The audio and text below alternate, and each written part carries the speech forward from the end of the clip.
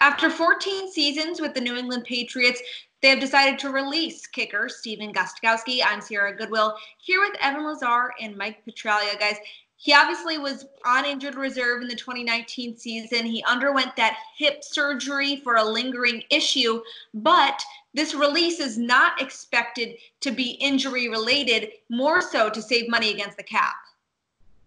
Well, as a matter of fact, Sierra, $4.8 million, and that's quite a bit of change for a kicker and quite a bit of space that the Patriots are going to be able to use and need to use to bulk up some other spots on the roster, namely, I think, tight end, where the Patriots could be very active, wide receiver, and certainly in the linebacking core. Yeah, absolutely. Gostkowski, the next 5 drops, right, Sierra? I mean, we just keep on losing guys left and right here. So now Matthew Slater is the longest tenured Patriot, as we've lost Brady and Gostkowski in the same offseason.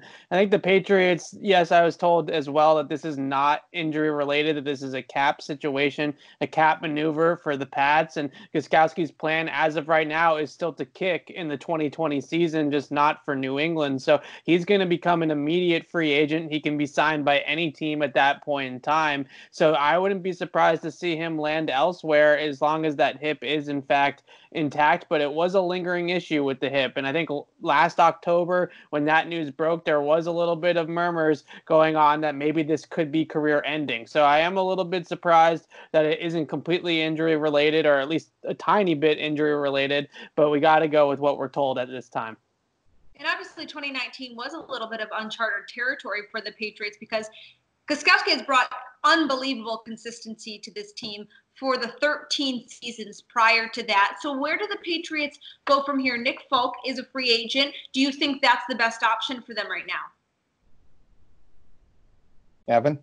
Well, Nick Folk, it's funny because Folk was pretty solid for them last year. I mean, Mike Nugent comes in as a complete disaster. Folk came in and kind of righted the ship a little bit. Now, with that being said, there were a few instances where Belichick punted in a couple of 4th down scenarios where I think he would have liked to kick in an ideal situation. So I don't know how much he actually trusted Folk, but Folk was 16 for 19, made all 13 of his extra points. But if you look ahead at this move, just from a cap perspective, it does kind of lean towards them drafting a kicker at some point on day 3. This is a good draft for kickers, believe it or not. I know that that's kind of funny to think about, but there's actually a couple of different NFL kickers in this draft. Rodrigo Blankenship from Georgia is going to be the big name that everybody's going to talk about, but also Taylor Bass from Georgia Southern, same state, different college, is also a pretty solid kicking prospect as well. So there were 4 or 5 kickers at the combine, which is pretty unheard of. There's a lot of them there this year. So the NFL and the league really likes this kicking class. So maybe Belichick has his eye on one of those guys.